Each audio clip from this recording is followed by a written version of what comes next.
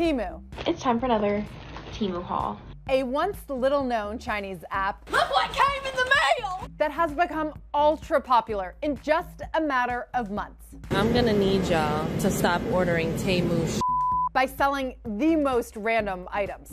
Apparently I bought a bubble gun for dirt cheap. All this stuff is $4. Its goal? Infiltrate the American consumer. Now I have $200 worth of stuff from China. So let's see what I got. It's poured millions into Super Bowl ads. Download the Temu app and shop like a billionaire.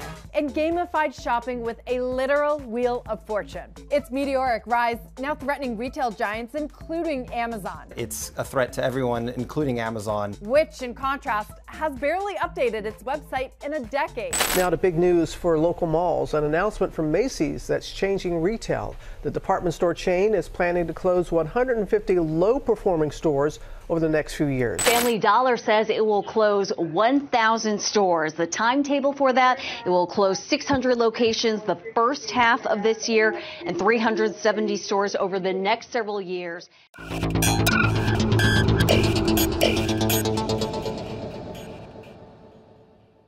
So guys, I think Temu / pinduoduo is going to bury Amazon unless the US regulator intervene, such as what they did for TikTok, because this battle is literally a battle of a witch, which is Amazon obviously, and then the devil itself, which is pinduoduo, because this company is crazy. I've never seen anything like this, and while doing this research I learned so many things. And to put it really simple, this company reinvented how you run a company.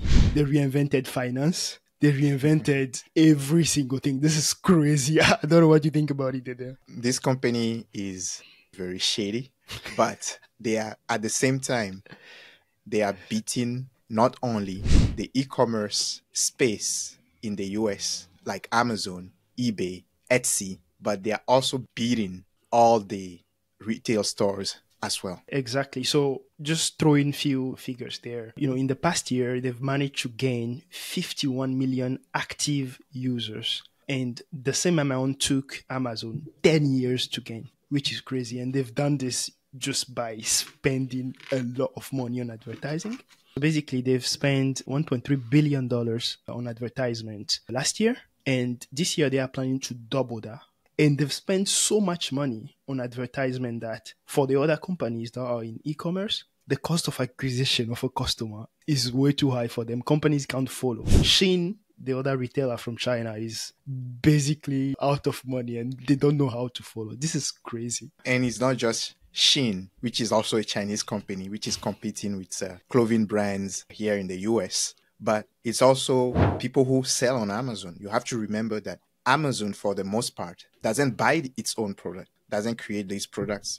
It's sellers, independent sellers on Amazon that are selling these goods. And they are being crushed right now by Temu. Because one, they have to pay for ads, but because Temu is driving up the cost of ads, it's becoming very difficult for them. And on top of that, Temu is taking advantage of some of the tax loopholes that exists here in the US. An example is that in the US, whenever a good that is coming to the US from China is under $800, the sender of the good doesn't have to pay any taxes and they don't have to pay any custom duties on the product. While when you look at FBAs and Amazon sellers, they order a big quantity of products and they have to pay taxes and custom duties. Temu is really cornering and taking advantage of any loophole that exists. This company is crazy, man. In this case, normally when something is happening in an industry like this, what I would say is that this benefits the customer, right? But this one doesn't. In the long term, it doesn't, because let me just list you some of the shady things that they do. This company, right, does everything to cut costs. Every single thing that they do is to cut costs. Their employees work in unthinkable conditions. In Shanghai, right, they have a floor of 1,000 employees and 8 toilets for those 1,000 employees. That's crazy. And their employees, some of them work up to 20 hours per day. And the demand to, get a job in like software engineering in China is so high. There are a lot of people that want to come in. And also the depression rate is so high among their employees. Some of them, even commit suicide. It's crazy. Employees, right, don't use their names in the company. Wow. You have to address your colleague using a fake name. So basically, AKAs, right, in like the rap game, right? And data privacy is not a vocabulary for this company. They don't care about data privacy. They set up a team of 100 software engineers to analyze Android policies and the loopholes around Android. And thanks to that, they managed to corner Android. And all the Android users of their app, they are able to download your data, basically everything, not just the location and the login information. They will get everything. They are even able to change settings on your phone. This is crazy. They even prevent you from uninstalling the app. Think about that. Jesus. An app that prevents you from uninstalling it.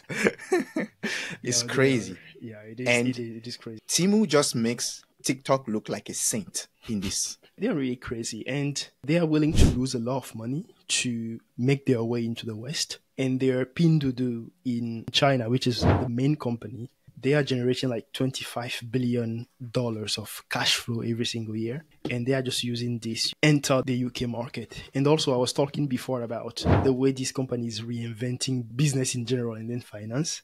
At this point in time, nobody knows how big this company is. It is crazy for a public company. A public company, right? We see the figures, we see the revenues on if you go to Yahoo Finance, but nobody really trusts it and nobody really knows. If you ask some analysts, they will say, okay, the company is maybe bigger than Amazon. Some will say the company is as big as the Italian economy, but this company doesn't say anything. Usually you go to like earning calls, right, where the CEO will speak about what's going to happen and etc. about the strategy of the company. Their CEO doesn't give any information to, the analysts. Earning calls, zero information. Zero. They don't have any CFO, by the way. This company hasn't had any CFO since 2018. And before this, I went to the SEC website just to see if they file any 10K or 10K. Nothing. No. They don't file anything. I don't know how SEC is allowing this to happen. And when Elon tweets, they go after him. I don't understand. Seriously. Yeah, I'm telling you. And on top of that, this company is today valued at 158 billion. Think about that. 158 billion is at a certain point, it was even worth more than Alibaba, the giant of China, the biggest e-commerce retailer in the world, basically. And in a couple of years, Pinduoduo was able to overtake them and then start making its ways in the Western market. I mean, you just mentioned Alibaba there, right? That they overtook Alibaba. But this company says they have 13,000 employees. Alibaba has 240,000 employees. And Amazon has 1.5 million employees. And this company is making a similar revenue to the companies that I just gave the name of, which is crazy. How are they doing it? It's impossible. And also, right, nobody really knows the headquarters of this company, a public company. Right. This is crazy. The crazy thing is that there was, if anybody remembers, I think back in 2021 or 2020, when the stock market was booming, there was this company named Luckin Coffee, and it was just like the Starbucks of China. And they came to the US market. They were listed on the stock market here in the US. And people were buying the stock. They thought this company was going to disrupt Starbucks. And they were giving fake numbers, basically. And maybe like a year into it, that company crashed and was delisted. I don't know if that's going to happen to Temu. But there is a company here in the US called Dollar Tree, which owns a lot of retail stores that sells cheap items, just like Temu itself. They've decided to close down about 1,000 stores. The name of the company is Dollar Tree. And before that, they bought another brand, a similar brand called Family Dollar. But due to low revenue, they are going to close 1,000 stores. Think about that. And you think Temu doesn't have anything to do with that? Temu is crazy. I just want to continue the list of crazy things that I know in this company. And they are crazy. I was talking about the headquarters before. The owner or the founder of Temu, this guy is well known for using this practice called white glove in China. So he's basically using the name of someone else as the founder or the owner of the company. Before Pinduoduo went public in 2018, this company was 90% owned by a lady that's like an old Chinese retired lady that didn't know anything about the company. This is so shady. He has like crazy addresses where you will go there, like journalists will go there and then try to go to the business address and whatever, but an old lady will open and this lady doesn't know anything about the company. Crazy stuff. And in their Pinduoduo report as well, they don't mention Temu in any of their financial reports. Temu is like inexistent, as you said before, Right. regarding the 10K and the 10Q. So this whole thing for me is very crazy. And there is no strong regulation. I mean, in China, you have the CCP. The CPP. Communist Party. Exactly. You have the Chinese Communist Party that usually owns some share in all the big companies, and they are not saying anything about this. And if they are not saying anything, and then this company is using all these tactics to gain market share and then compete with Amazon, Amazon can't do anything. There is nothing Amazon can do to beat this company. Nothing. So if it continues like this, Pinduoduo will just bury Amazon for fun, and the US regulators have to do something about it. China is really dominating the whole supply chain right now. And due to inflation in the US as well, you'll remember about a month ago, the Secretary of Treasury, Janet Yellen, was giving a warning to China and telling them they should not dump their oversupplies on the world market. The reason why they were saying that is because if China does that, basically it's going to cause deflation all over the world, and especially here in the US, which is going to really affect the economy. But it's happening, even though they say it is happening. You look at electric cars and you look at e-commerce and those items that we buy for everyday use.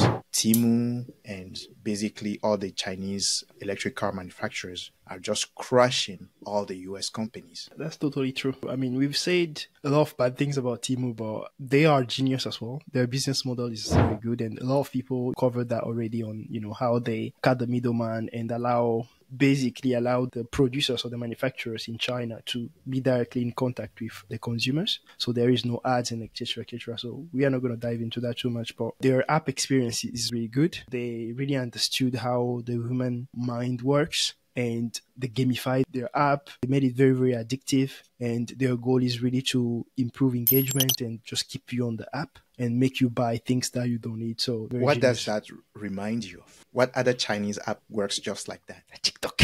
Exactly. TikTok. I think on TikTok they have something called TikTok Market or something. They have a shopping experience as well, where people can sell goods on TikTok while doing their live stream and stuff like that. The CCP has really learned how to get the Western market and dominate it. I mean, as I said many times throughout, US regulators, you have to do something, or Amazon is gonna be bye-bye. Ciao. And Amazon have been trying to fight back as well. They have lowered some of their fees on some of their sellers, especially sellers that sell clothing items.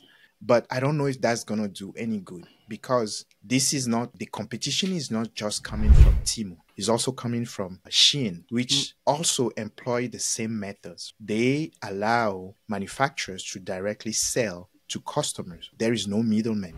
And Amazon, I think, has to find a way to do that as well. If not, their e-commerce business is going to suffer a lot. I mean, I agree with everything you said. Don't have anything to add to this. So, yeah.